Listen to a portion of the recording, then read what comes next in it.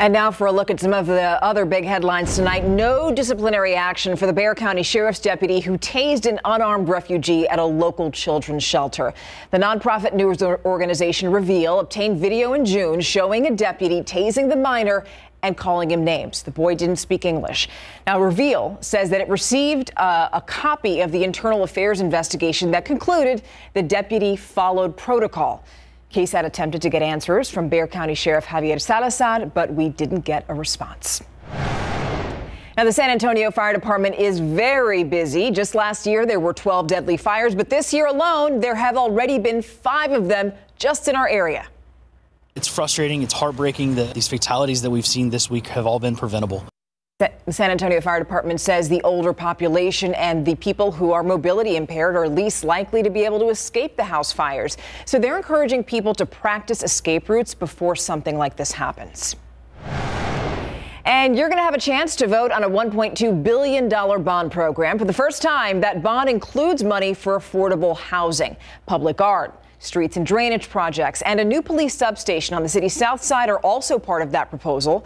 Voters are going to see the bond on the May 7th ballot. And that's a look at your Nightbeat News Flash.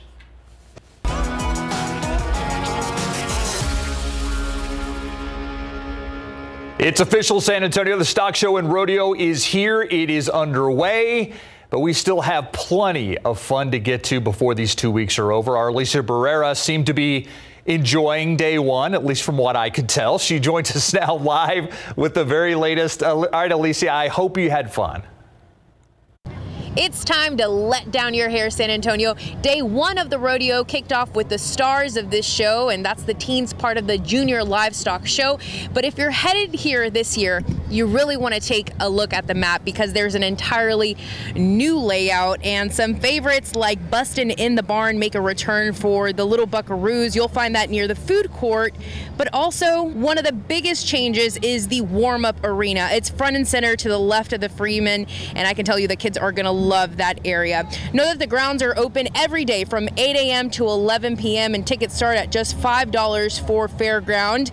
And of course, night one of the rodeo was off to a good start, also because of the competitors. And of course, right now, the show with Mr. Toby Keith. Reporting Alicia Barrera, KSAT 12 News. Let's rodeo, San Antonio.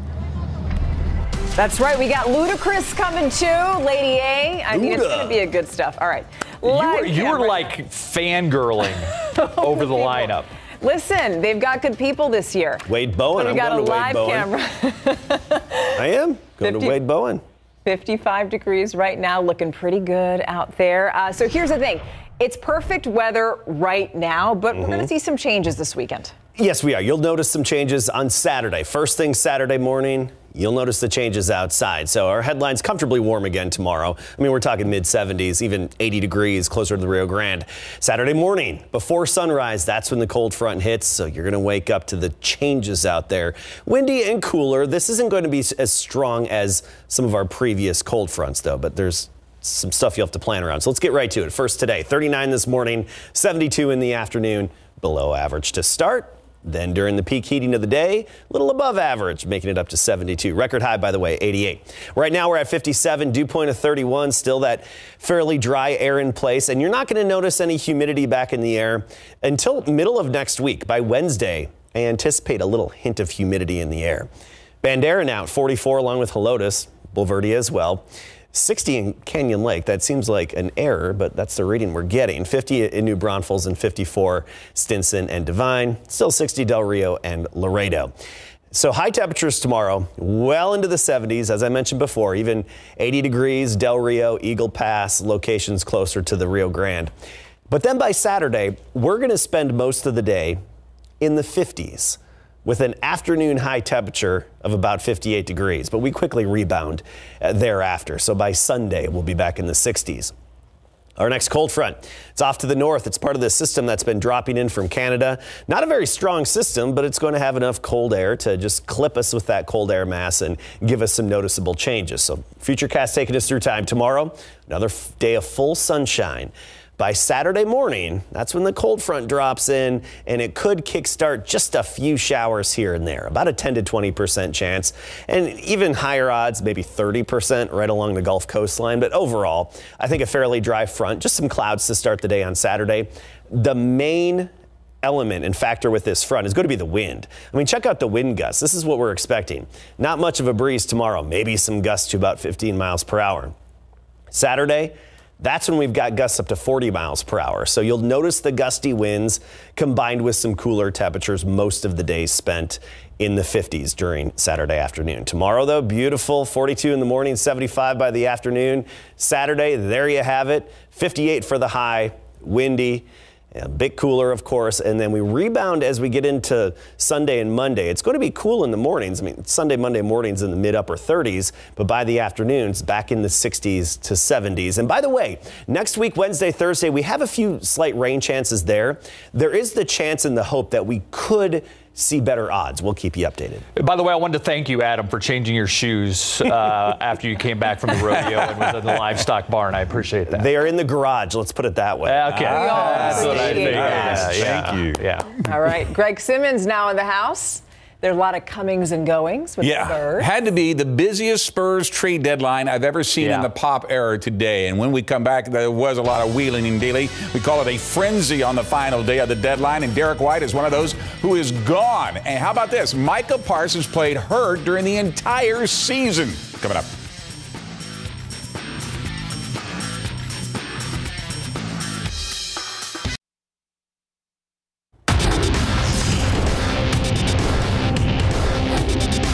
What happens. I mean, we understand it's a business at the end of the day, but I mean, we love everybody in this locker room and like having everybody around. All right, less than 24 hours after he said those words, Derek White is no longer a member of the Spurs in Big Board Sports. Actually headed to Boston. Oh, the Spurs are normally quiet on trade deadline today, but not today. The Silver and Black are in the frenzy with the biggest surprise. Starting guard Derek White is gone. White was traded to Boston Celtics for forward Josh Richardson, shooting guard Romeo Langford, and a first-round pick this year, projected 1 to 4. The Spurs have decided that building for the future, gathering as many as 3 potential first-round draft picks this year. White was in his 5th season with the Spurs, started all but 1 game when he played this season. Obviously, you'd want everybody to stay around, and we just continue to work and build and stuff that we worked on since training camp. But I mean, it's a business at the end of the day, and whatever they feel is right, they're going to do. And but obviously, we'd like everybody to stay around and just keep building. All right, here's a look at that Spurs-Celtics trade. The Spurs will get Josh Richardson, Romeo Langford, first-round draft pick that is protected in 2022 this year. And the Celtics received Derek White. Also gone are 2 bigs, power forward Thaddeus Young, center Drew Eubanks, and a second-round draft pick this year in exchange for Toronto Raptors Goran Dragic and a projected first-round draft pick as well. No, protected, I should say. Eubanks has been with the Spurs since 2018, was signed as an undrafted free agent. Young was part of the DeMar DeRozan sign-and trade deal that sent DeRozan to the Chicago Bulls in August of 2021. And Goran was a 2008 second-round draft pick by the Spurs, who was expected to have his contract bought out by the Raptors in the process. Here's a look at that deal. Goran Dragic and a first-round draft pick in 2022. That's also protected. The Raptors received Thaddeus Young, Drew Eubanks, and a second-round draft pick as well. But the biggest trade of the day has been the deal between the Brooklyn Nets and the Philadelphia 76ers. The Nets are sending James Harden and Paul Millsap to the Sixers in exchange for Ben Simmons, Seth Curry, and Andre Drummond, and 2 first-round picks. The deal satisfies both Harden and Simmons, who have wanted off their respective teams. Our San Antonio Spurs have tipped off their rodeo road trip with a 105-102 loss, I should say 105-192 loss to the Cavs in Cleveland. The one bright spot came out of that was the play of Zach Collins. Now, this was just his 2nd game back since foot and ankle injuries that kept him sidelined since 2020, and made the most of it. Collins started off aggressive to get the Spurs out to their early lead, finding his teammates with his 3 assists to go along with his 5 points in 18 minutes of action, and big on the boards as well as 7 rebounds and 15 points in his first 2 games back. Just play hard, bring energy. You know, I need to finish better in paint. I need to, you know, I can. There's a lot of things I can do better, but you know, my ankle's continuing to feel even better and better since I've been playing. So that's also a good feeling too. So that gives me confidence to go out there and do that stuff. And they resume their rodeo road trip tomorrow in Atlanta at 6:30. Pro football coverage, powered by Davis Law Firm. Micah Parsons revealing that he played the entire rookie season injured. Parsons told Bleacher Report he hyperextended his knee in training camp with the host of the Rams, and it bothered him the entire 2021 season. But you wouldn't know it by his stats. He had 13 sacks, played and started in 16 games, missing only one due to COVID protocols. He made the Pro Bowl and All-Pro first team. Bull riding is back at the San Antonio Rodeo next. Funeral services for legendary broadcaster Gary DeLong will be held tomorrow afternoon. Gary passed away this past Sunday from COVID-related illnesses at the age of 88, but his family is asking that everyone who would like to attend Gary's celebration of life tomorrow wear bright colors in honor of his trademark plaid sports coats that he would be wearing during his 28 years on the air at Ken's TV. The Emmy Award winner and San Antonio Sports Hall of Fame member was also best known for his high school football broadcast for over 60 years. Here's a look at his celebration of life tomorrow, 1:30 at Oak Hills Church on IH10. Funeral services for another legend, Buddy Meyer, the former St. Mary's basketball player, coach, athletic director, and San Antonio Hall of Fame member, will be held starting this Sunday. Buddy passed away last week following emergency surgery at the age of 82. Here are his funeral services at St. Matthew Catholic Church on Wurzbach. Sunday will be the Rosary at 7:30, Monday the Mass at 10 a.m. Bull riding returned tonight at San Antonio Rodeo with bullfighters Cody Webster and Chuck Swisher, and they would earn their money tonight, especially with Coleman Hansey, who needed their help right out of the gate. Watch this. He's down quickly. He gets stepped on right there, and he staggers off while Cody and Chuck distract the bull so Coleman can crawl to the gate where he needed medical attention. Watch again. He goes down right out of the gate. The bull steps on him. Luckily, he's wearing the helmet. Two winners tonight. First, Stage Steel Kimsey, the reigning world champion in bull riding, scores an 85 on board Butterbean. But so does Ernie Corson Jr. on Show Glow. Nice way to start the first night of the San Antonio Rodeo. Look at that. And boy, I tell you what, those bullfighters, it's just incredible the work they do. And they really risk their life every night to save those cowboys, because 9 times out of 10, the bull's going to win. Yeah. Not the cowboy. Yeah. And the best thing about those bullfighters, there's no hesitation. No, not at all. I mean, they're in there. And those guys, Cody and Chuck, are two of the best in the business, and they're back every year. Yeah. Thanks, Greg. You got it. Ouch is all I can say. Just can't get over that footage. We'll be right back after this. Welcome back. New numbers out today on just how high inflation rose in America, and it's actually worse than a lot of economists thought. Americans have certainly been feeling the pinch from everything with groceries to cars, housing. Yeah, President Joe Biden, though, acknowledges the hardship on households and says he's optimistic the numbers will ease up by the end of the year. Chris Wynn has details. Across the country, prices are rising faster than they have in nearly 4 decades, causing more anxiety among many Americans, including small business owners who are trying to manage. For me, it's just hurting us more as a business individual than having it passed to them and hurting them more, because the way things are. The U.S. Consumer Price Inflation Index rose 7.5% over the past year before seasonal adjustments.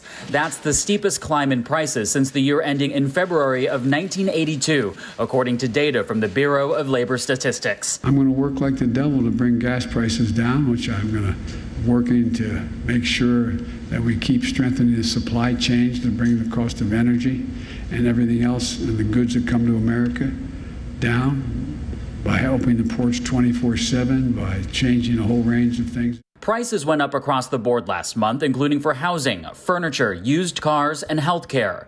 The increases even worse than economists had predicted. But the president's advisors maintain the situation will improve this year. What the forecasts tell you is that the job market should stay tight and get even tighter, supporting wage growth while inflation decelerates, while it slows. Relief that can't come soon enough for consumers. Hopefully they will understand, because this is not just happening to our facility, it's happening all over. In Washington, I'm Chris Wynn. Now, the Senate passing one of the largest workplace reforms in decades today. The Ending Forced Arbitration of Sexual Assault and Sexual Harassment Act does exactly what it says. It basically forbids employers from forcing workers with sexual misconduct claims into arbitration. So instead, this measure now allows them to file lawsuits. The bill passed the House with a sweeping bipartisan majority of 335 to 97 earlier in the week. We told you it passed the Senate, so now it's going to go to President Biden's desk. The CDC is revising its opioid prescription guidance. The last time new guidance was issued was in 2016. That's when the agency took a hard line on it in response to an increasing number of fatal overdoses on drugs like oxycodone. Well, the new guidelines take a softer approach. They indicate clinicians should use more judgment over adhering to rigid requirements. They're encouraging doctors to consider pain management techniques like over-the-counter pain relievers, physical therapy, and acupuncture. A draft of the new guidelines is open for public comment until April 11th. Now, some more changes are in the works near the Alamo. The Ripley's tourist attraction, along with 2 other tourism businesses, will terminate their leases in the Woolworth and Palace buildings later this year. The space can then be used for an Alamo museum and a visitor center. Now, we have the article for you online on KSAT.com. And before we go, check this out. A headline all the way from Hawaii. A dog's outing in a forest left him trapped in a 25-foot hole just outside Hawaii's Volcanoes National Park. You see him down there? The dog's owner only found him because the dog was wearing GPS.